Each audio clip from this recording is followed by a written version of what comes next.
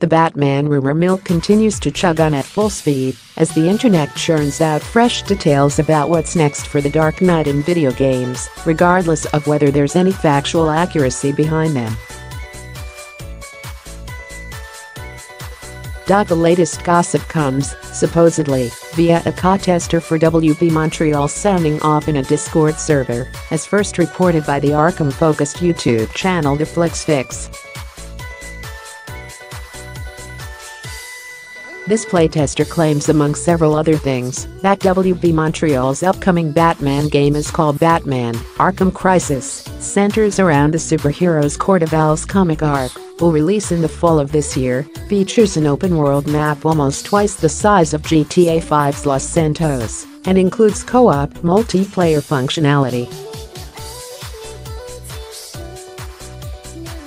Suffice to say, this all sounds very suspicious, but we do know, thanks to LinkedIn, that WB Montreal is working on at least one open-world game based on the DC Comics license, which could very well be the AAA UE4 Unreal Engine 4-based open-world game that another developer from the studio mentions in his job description.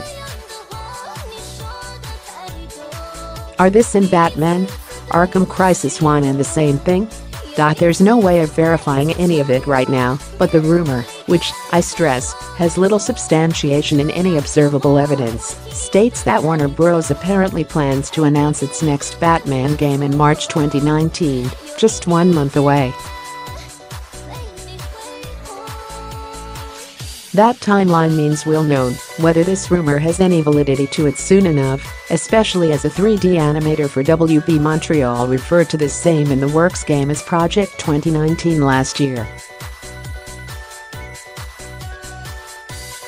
We've reached out to Warner Bros. Interactive Entertainment for comment on this latest development, and we'll update this story if we hear anything more, though don't keep your hopes up.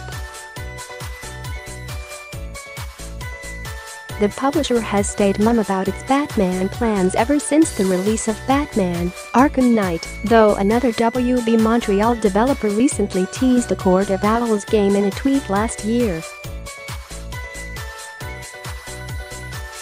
If only the world's greatest detective were here to help us figure it all out.